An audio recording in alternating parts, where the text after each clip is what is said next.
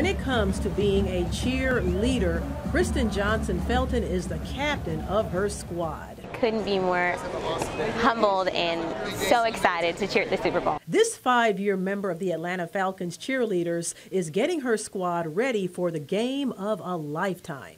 Follow your dreams, go for it. Kristen's been the leader for 2 years. She lives in Atlanta, but her hometown is Fort Wayne. And I'm just excited to represent Fort Wayne in my little small town and rise up, go Falcons. This former Snyder High School track and gymnastics team member and cheerleader got her start at her family's dancing school.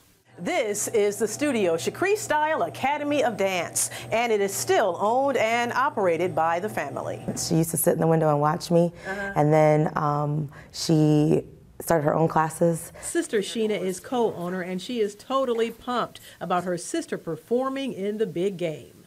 She's going to the Super Bowl. Oh my goodness, I can't wait, because I really can't. I wish I could go, but we'll have our own party. Sheena likes to say she helped set the pace for her younger sister, serving as both a cheerleader with the Indiana Pacers and former captain of the Fort Wayne Madam Ants. Her success is my success, so I set the bridgestone, or I guess the bridge, and she was able to cross it by herself. It gets me emotional, so yeah, so her success, I'm very proud of her.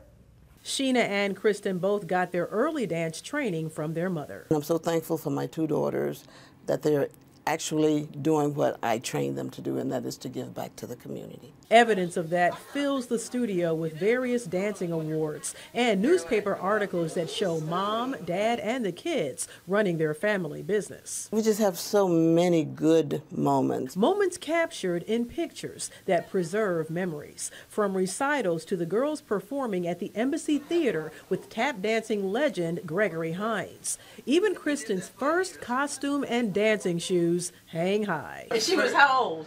She was 5. She's following my footsteps, but taking them a step higher.